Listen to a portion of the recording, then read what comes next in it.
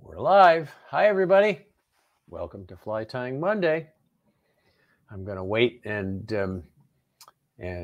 till we get a quorum here. See how many people come in on this holiday week. Kind of a holiday week for some people, anyway.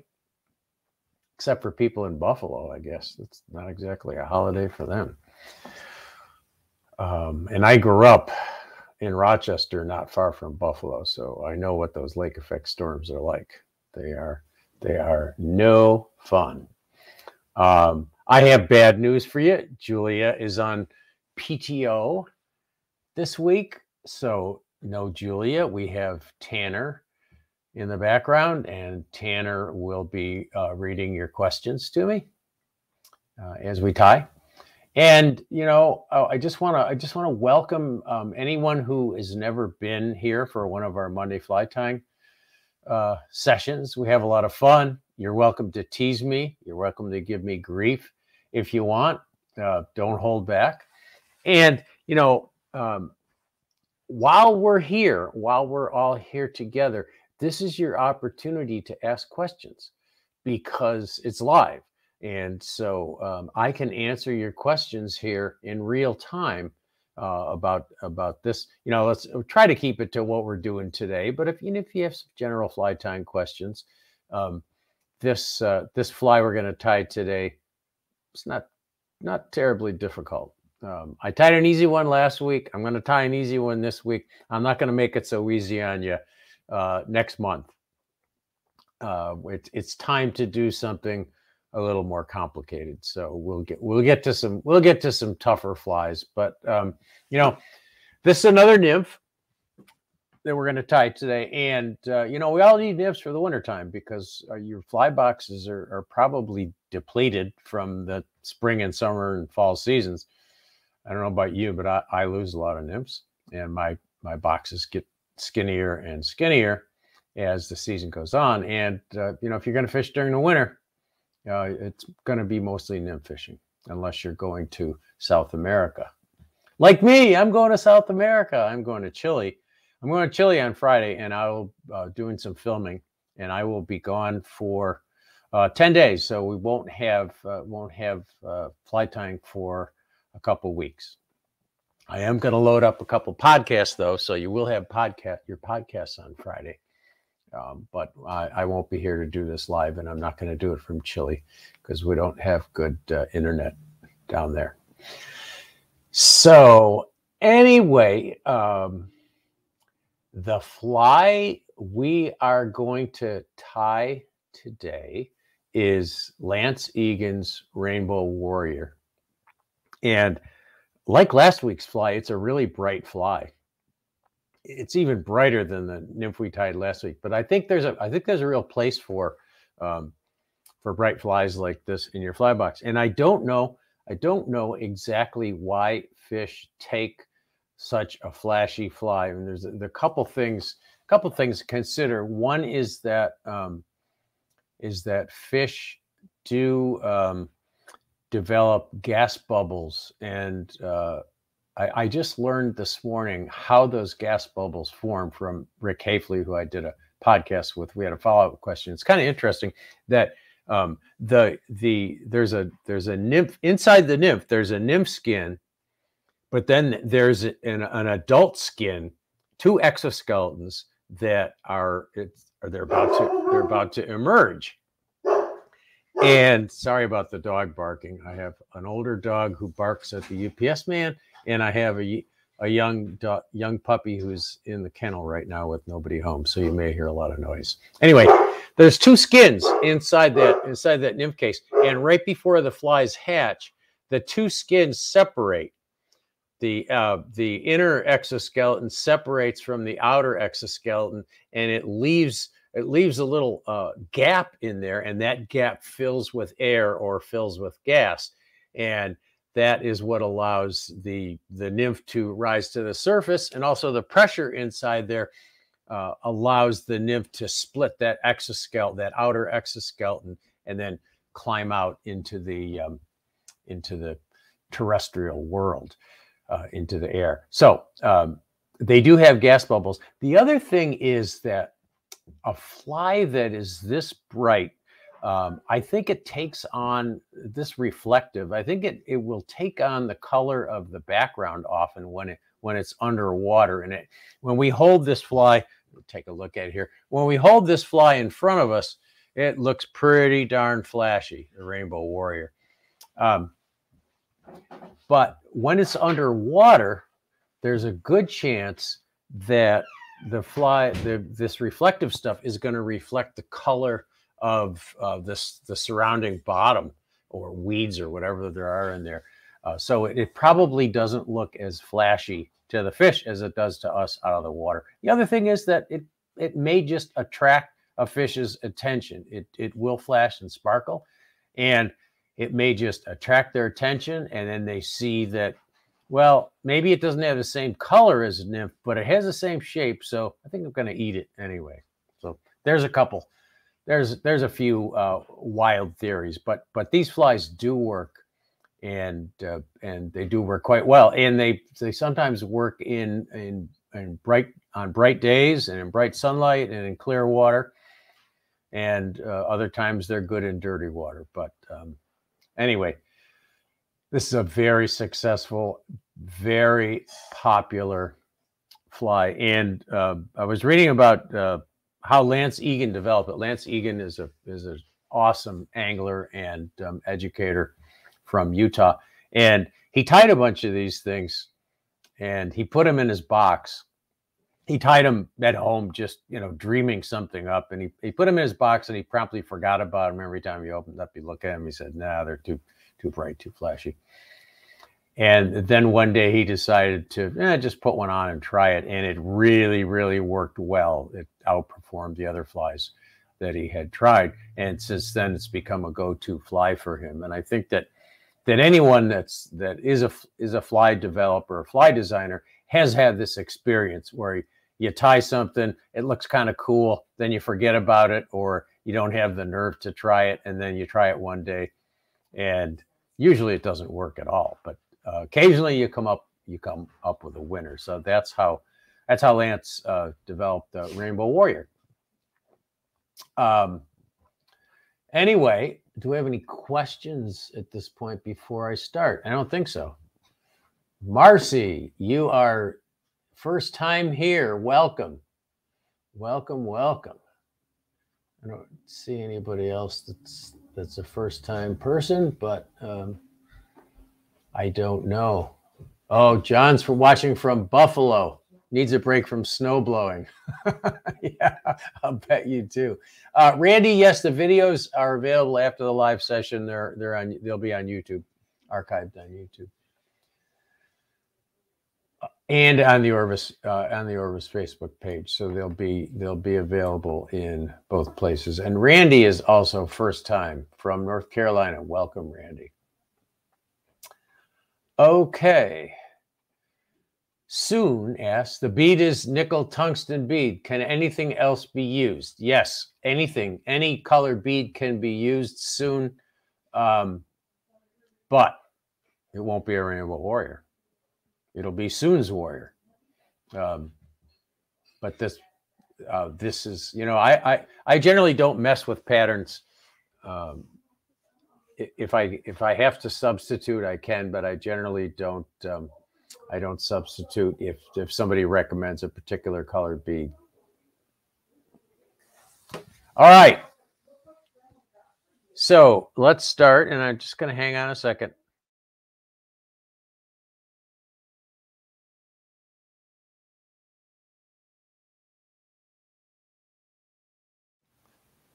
Sorry about that. Okay. So we're going to put a hook in the vise.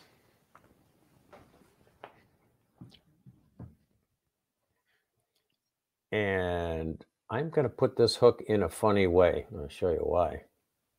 I'm going to start with the hook in the vise like this.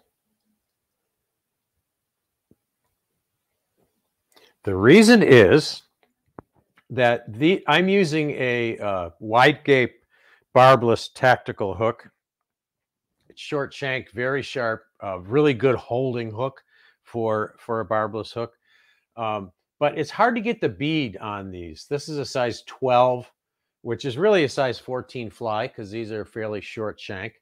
And what I'm going to do is I'm going to show you this handy bead dispenser. And I've got a few different colors of beads on here. But what you do is of course, you have to thread these on the dispenser first. What you do is you slide a bead up and you kind of lock it on this outside piece of wire here. The rest of the beads are just going to stay on the thing. And then you bring that over to your hook. And this allows you to kind of line it up with the point. If I can do it here this far from the camera, line it up with the point, and usually you can slide the bead right on the hook, like so. Now I can take that bead and slide it up to the head. And now I'm all set. So if you're having trouble, putting beads on the hook, this is a pretty handy little tool, and it works particularly well with the really small hooks. I have an 1/8 inch nickel colored bead because that's what the pattern calls for. If you were going to tie a slightly smaller, like a 14, you'd probably want a 7/16 inch bead, 14 or a 16. But on this, I can put an 1/8 inch bead on this size 12 hook. And I'm going to use red thread. I happen to be using 12/0. I don't need to go this fine, but those of you who watch my tying know I like to use a really fine thread. This thread is plenty strong, and it's going to give it a little red hot spot. And I generally try to wind enough thread so that bead stops moving, so it doesn't get in the way. Any questions so far, Tanner? No? Okay. All right. So the tail on this is pheasant tail, which I neglected to bring over to my camera. Pheasant tail. And I'm going to take like 4 or 5 fibers. Let's find some that are not bunged up here. Yeah, this looks like a good bunch here. And just pluck them from the stem. And then I like the tails on a nymph like this fairly short. So I'm going to line this up so that it's, maybe like 2/3 of a shank length or something long. And I'm just going to hold it there where I want it. And then I'm going to come over and catch the pheasant tail. And as I wind back, I'm going to pull the pheasant tails up and a little bit toward me so that they stay on top of the shank. And I'm going to go down the shank a little bit so that this fly has a curved shape in the end, because nymphs often have a kind of a curved shape when they're hatching. And I'll just cut this off. Don't need to cut it off too short, because you want to kind of jam stuff up into this bead so that it doesn't slip back over the fly when you're done. Questions? One question, Tom. Where did you get that nifty bead threading tool? It is made by Hairline, and you can't buy directly from Hairline. They're a wholesaler, but any fly shop that sells Hairline products will probably have them. I know that Orvis is planning on it. I don't think we have it I don't think we have it in our offering yet, but Orvis is planning on selling these. But I did get it from Hairline. Do you see it, Tanner, on the offering? It would be under the new stuff. No? I'm looking now. I don't see it yet. Yeah, okay. But it is available any place that sells Hairline. I'm sure if you go online and just Google, bead threading tool, you can find it. Then I'm going to take some this opalescent tinsel, and this is, I'm going to use a size large. Now, normally you wouldn't use a size large for this fly. However, this is going to be both my body and my wing case. So you're going to want to use a wider piece than normal. And I would use this size large in this particular pattern for size 12, 14. And then if you go down to a 16 or an 18, you probably want to use the size medium opalescent tinsel. You could probably use a few strands of Flashabou or something if you want, but this gives it a very distinctive look.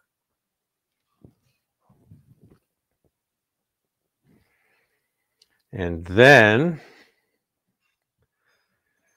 I'm going to come back up to the front of the fly. And as I do, I think I'm going to wind some thread in here just to give the body a little taper. So I'm going to go back and forth, but not go all the way to the tail, so that I give myself a little bit of a taper there. Then I'm going to go all the way up to the bead. And just grab this piece of tinsel with the thread. And then wind back. Just even turns. You don't have to cover every single turn of that. So you got this big wide piece of tinsel on the back.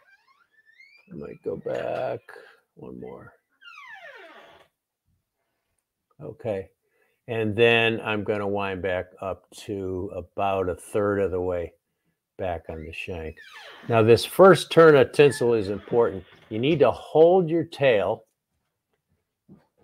in place and pull on the tinsel so that you get a nice smooth start. And then that won't cant the tail off to the side.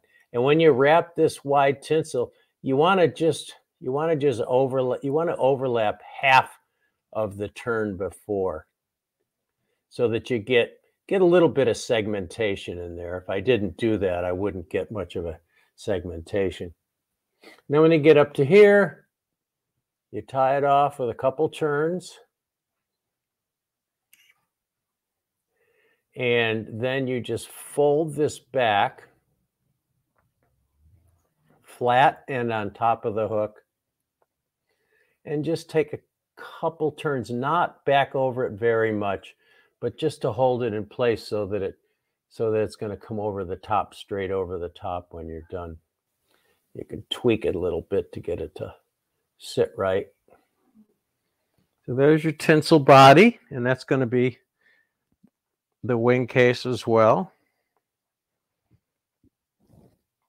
And then the thorax for this fly is a specific type of dubbing. It's this Wapsi sow scud material, and it's called rainbow tan rainbow. And again, Wapsi does not sell direct, but it's something you'll find in most fly shops. And every pattern that I looked up online called for this specific dubbing. And if you don't have Wapsi sow scud rainbow tan like that, what you can do is, what I do to make this mix is I take some soft, like super fine or rabbit fur, but a soft tan fur. And I use that for my base. And then I throw in a few strands of orange, a few strands of yellow, a few strands of red, and a few strands of blue, because those are the colors that when I look at this mix, I can see in the blend. And here's a blend that I made myself, a little bit darker than the Wapsi blend, but it'll work just fine. And you just have to keep mixing this until all the fibers get fairly mixed up. Put it in a coffee grinder, or you can just mix it by hand. So now I've made my own rainbow tan dubbing there. And it's got all these, yeah. Roger Bird asks, could you wrap the tinsel using the rotary feature? Yeah, you could. But then you have to park your bobbin on a bobbin rest, and then you have to unpark it. I'm lazy. But yes, you could definitely wrap the tinsel using the rotary feature. Absolutely. I'll show you a little closer.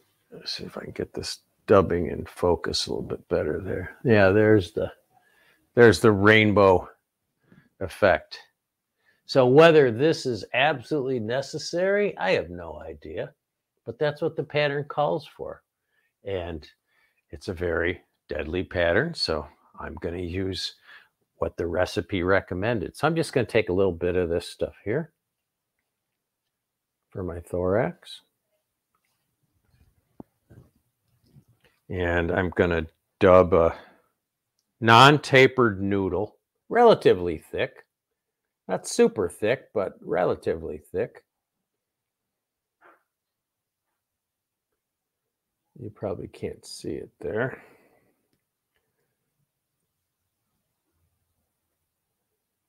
And you may have too much. You might have to remove some. You may not have enough. You might have to add some. That's okay. That's how it goes with dubbing. And then I'm just going to tightly wind this thorax in place. And I'll come up to the bead, and I'll come back a little bit and overlap. Get a little bit of a bulky thorax there. Well, that's it. Just a simple dubbing.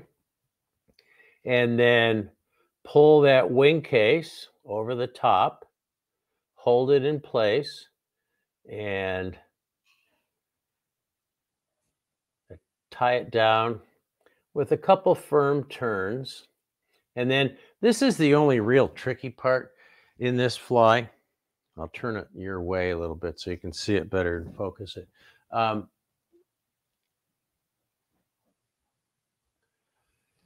This wing case tends to pull out. It's the weakest point of the fly. So what you want to do is spin your thread counterclockwise so it jumps back, and then just scooch that extra piece of tinsel forward a bit and come down on top of it. That's gonna bind that tinsel on top of there, and then keep winding until you fill all that space in there, because you want a little bit of a red hot spot in the front.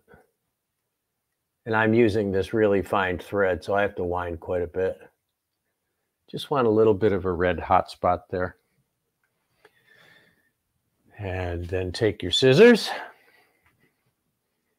and snip that off. And there's your rainbow warrior. Oh, you got a whip finish. How could I forget the whip finish?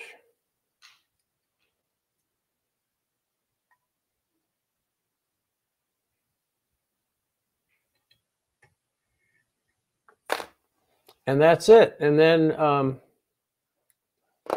probably want to put some head cement in there. I really like this water-based head cement. It's very thin, very, very thin, thinner than any of the other head cements you'll use. And it's water-based, which makes it easy to thin if you have to. But it really soaks in. It'll seal the threads just fine. It's white when it first goes on, but it's going to dry clear.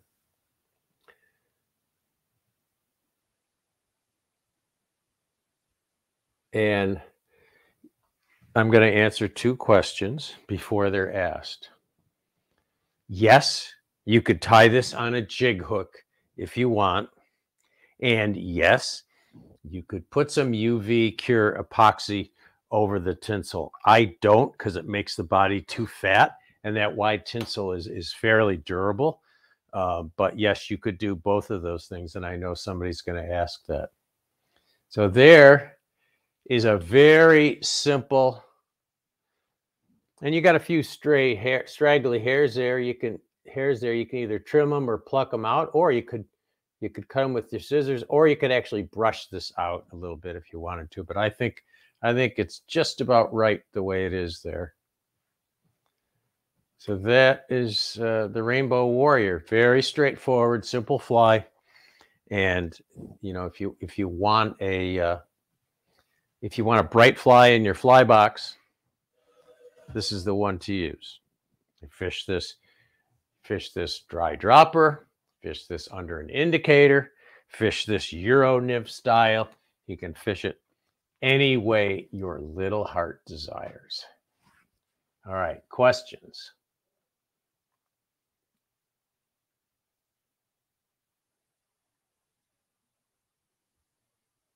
It's not a glass bead, Jacob. It's a nickel colored tungsten bead. Could use a glass bead if you wanted to, it just wouldn't sink as well. Great fly in Colorado in the summertime. Thank you, Colorado Fly Fish. I think it's great fly anywhere. I'm going to use them in Chile when I'm down there next week. Yep. You know, a couple other questions. Okay. A little bit earlier. Okay. All right. You want me to go back and look at them? See if I can find them. Oh, lots of questions. I notice you don't use much head cement or super glue. I'm thinking I use too much. What's your philosophy about using head cement? You know, judge too good. If you have a good whip finish and you touch it with head cement and your materials are durable, you don't need a lot of head cement or super glue. There's certain places that you need super glue. You know, I've been tying a bunch of foam body dry flies, and you definitely want to put some super glue both on the hook once it's covered with thread before you put the foam down so it doesn't rotate. And there are places where super glue is definitely useful, but you don't really need too much. Coming from a commercial fly tying background, one of my bugaboos is not to have to stop and apply something in the middle of tying a fly. So I don't use a lot of super glue or glue in general, but you know, I find that sometimes I don't even put head cement on my flies. They will fall apart a little bit quicker if you don't put head cement on the threads. That's the weakest point. That's what's going to unwind first. But you know, you're going to lose a nymph. You're going to lose a nymph pretty quickly, anyways. So yeah, if you're using a lot of glue, you probably use it too much. Will semi-seal Canadian I've dubbed work? I think semi-seal, Ed, would be perfect. That's a nice translucent dubbing. Yep. Yeah. Olive. Well, olive, Ed. Well, if you use olive, it's not going to be a Rainbow Warrior. It's going to be an Ed's Warrior. How about an orange hotspot? How about it, Roger? Sure. Try it. Try it. This fly does have a little red hotspot at the head, but yeah, you could put an orange hotspot on it. What thread and color? red thread, and I'm using 12-0, but I think you could use 8-0 or 70 denier for this fly. I use 12-0 a lot just because I have it in my bobbin, and I can make a lot of winds and make a lot of mistakes that don't show with 12-0. And it's plenty strong for tying a fly like this. So I don't particularly worry about it, but yeah. Any other questions, Tanner? Thank you for highlighting those. When do you personally use this fly? Whenever I want to put on a nymph that's bright. I don't have any rules, that's for sure, Gabriel. You know, you try them. I use it when somebody recommends a rainbow warrior to me, a guide or someone on the river, or I just use it to try it. You know, there's no rules. There's no rules in when to put a particular nymph on, because you can't see what's going on. You don't know what the fish are eating. You don't know what's going to appeal to them. Sometimes something that's totally unnatural like this, for some reason, the fish, it appeals to the fish for whatever reason. Who knows? We don't know exactly how they see. Looks like could be a good grayling fly. Yeah, this fly would be great for sunfish soon. It would be a really good sunfish fly. Absolutely be a deadly fly for sunfish. Yeah. 3-prong or 2-prong adapter for Patagonia. Oh, they'll have them down there, Mark. my cohort from our trip to Patagonia is asking me. Good question, Mark. But he has adapters down there at the lodge. All right. Any more questions? We have an international audience today. UK and Germany. We're fishing for trout in Chile, Jacob.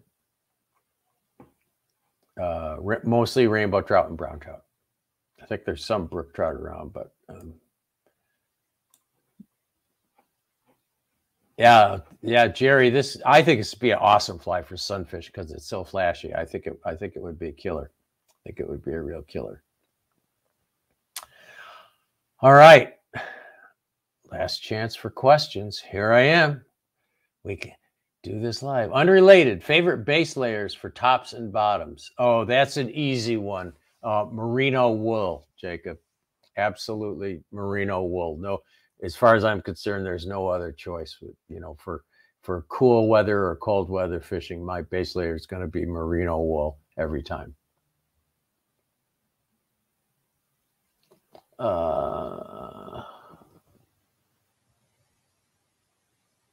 How small would you tie this, John? I would go down to a size 18. I wouldn't go any smaller, but I'd go down to a size 18 on this fly. Yeah,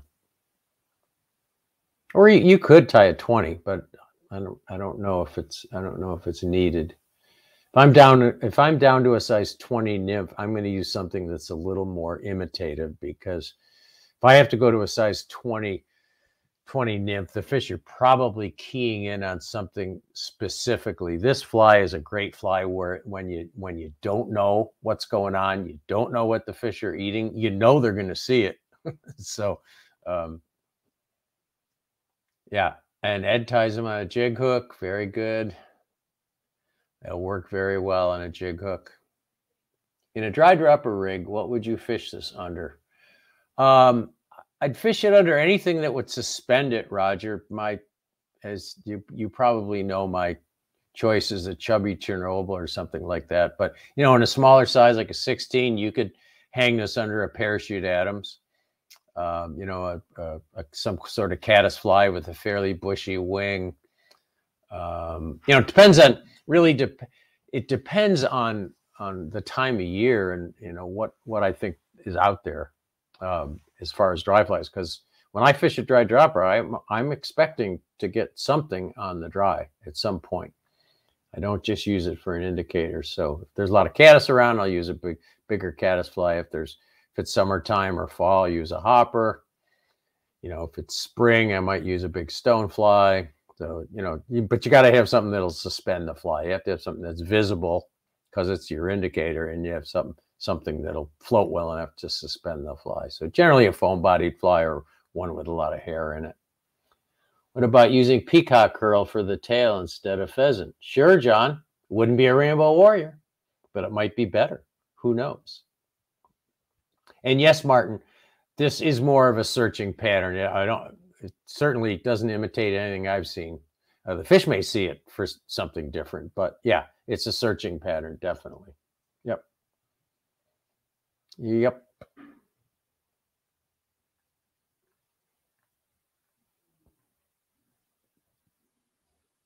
Wow, we have someone from Greece.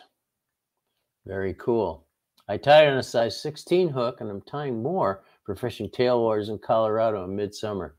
Yeah, Ed, for Colorado, I'd go 18s or maybe even 20s for that fly, especially in tailwaters. But I'd go as big as a 10 or a 12 on a short shank hook on this fly too. And those you can tie with a great big bead that won't slip over the eye. And you know, sometimes for an anchor to get a smaller fly down, just a big flashy rainbow warrior might be a good fly.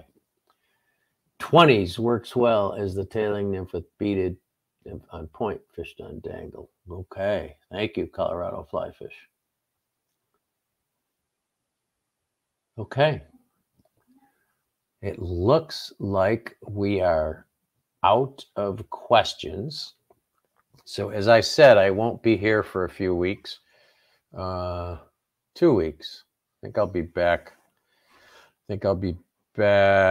Let's see. I'll tell you when I'll be back. The 12th of December. I'll be back the 12th of December. So I won't be here next Monday, 28th, and won't be here December 5th, but I will be back tying on the 12th. And then we have a tie-off with Tim Flagler. Oh, I don't know if we decided when that is. Don't know when our tie-off is going to be in December.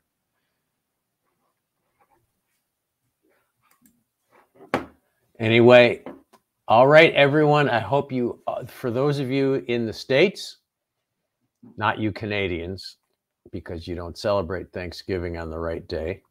I wish all of you in the States a happy Thanksgiving, and